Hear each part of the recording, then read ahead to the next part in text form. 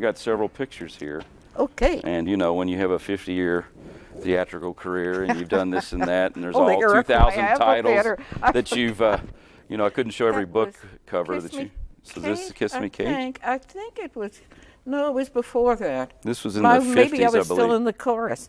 Anyway, my picture was in the paper, and Mother worried because of the story, too, and Mother worried because it said that she had been in the singing chorus, and you know, I mean, the singing. So did you like that role? I got scholarship. I know what it was.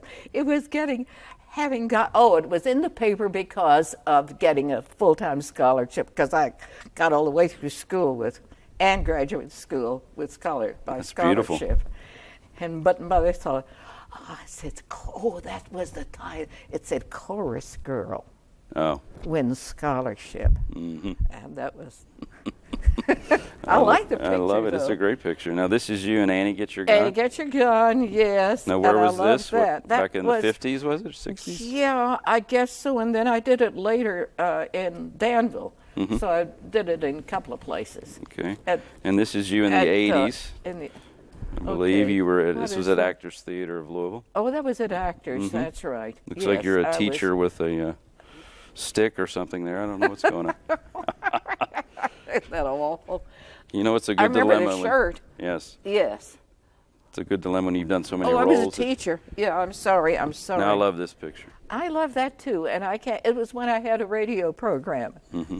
It's called, no, it wasn't Songs of Faith. That I was on a WHAS with a quartet that was Songs of Faith. Mm-hmm.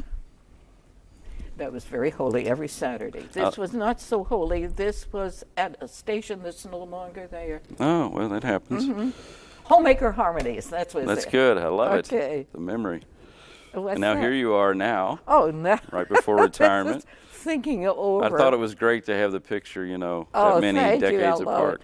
It was done fairly recently. Mm-hmm. Mm-hmm. It was a retirement. Yeah, it was a retirement. Yeah. These are more pictures of you reading the thousands of books you read over the years. Yes, yes. This is the American Printing House for the Blind. Yeah. And that was the printing house. The other side is a. I think it's the same. No, yeah, it is. Mm-hmm. I'm sorry. That's all right. They were just somewhat different angles. American Printing House. Yeah. Okay. And then I like this one very. Oh, I love that. Studious. I don't remember seeing that. Yes. I maybe wouldn't have agreed. You would have. Well, I like I did a lot of books like that. And then I love this, you in the background, and then there's the studio the plaque name. I don't have the actual plaque here because obviously the studio wouldn't let us have it, but Yeah, there it is. right, After 2,000 books, the Library of Congress, I guess, and American Printing House for the Blind named the studio after you. That's great. I've got a lot and then here you are in a different setting. Ah, yeah. Yes. That was a little farther into my middle age. Is that what they call it? I mean, not as far. Now this is you won. You and I attended Atherton High School, so we're both grads of there. But this is you. We were the first alumni Hall of Fame class, 2002. Yeah, first. And you're right down here. Yeah. Was that wild? Get that honor? Did that mean a lot to you? That was an honor, and then when they put our picture up at the new new Atherton, yes, it was wonderful because I was in the first group of Hall of Fame. That was great. There were only 5 of us. And there are so many pictures of you in various places. Now, what is this? That was the first Kentucky opera. Yeah. So this is an operatic That was when I was role. the old lady. Okay. Yeah.